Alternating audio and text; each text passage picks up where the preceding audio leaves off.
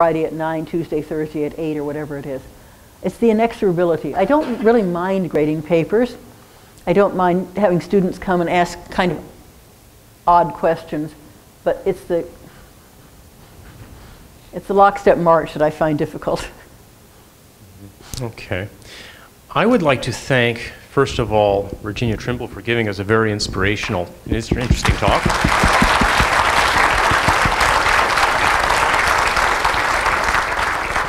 I would also like to thank a few other people and organizations.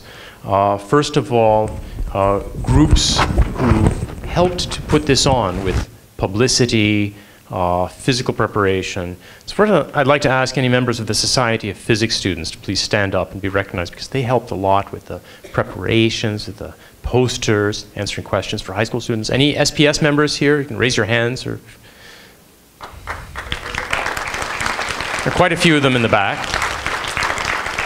Number 2, Mortarboard Senior Honorary also helped with publicity. Are any Mortarboard members here?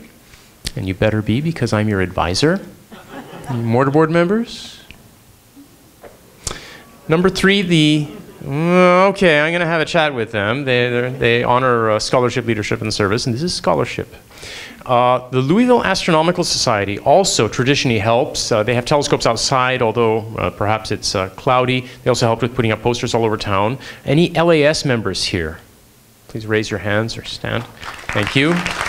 The LAS, by the way, was also very helpful in getting this planetarium built in the sense of having community support. There was a planetarium here from the 1960s, Rauch Planetarium, and after 40 years, it was older and it was knocked down.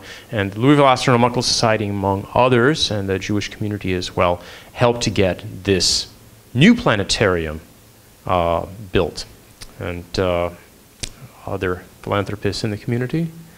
And finally, I would like to thank the high school teachers. Are there any high school teachers here? Okay. Who brought their students, or who are inspiring their students, to come here as future potential Bullitt scholars and to learn new things. So thank you for the high school students and teachers to come here. After the lecture, we will have some light refreshments provided by Mr. Lowry Watkins Jr., and we'll have a chance to talk with Virginia Trimble some more, who is one of the people who not only does a lot of research and who has done the evaluations of many journal articles, but she also, one of the things that I didn't mention before, was she won the Van Biesbroek Award, which is an award for service, selfless service to the profession. And that's put out by the American Astronomical Society. It's a professional society for astronomers.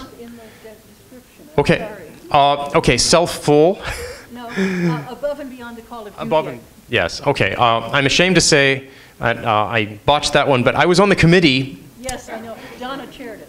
Yes, so we considered a lot of people, and out of all of the people in the American Astronomical Society, 10 or 20,000 people, there are a few individuals who went far above and beyond the call of duty, and Virginia is one of them, so thank you very much.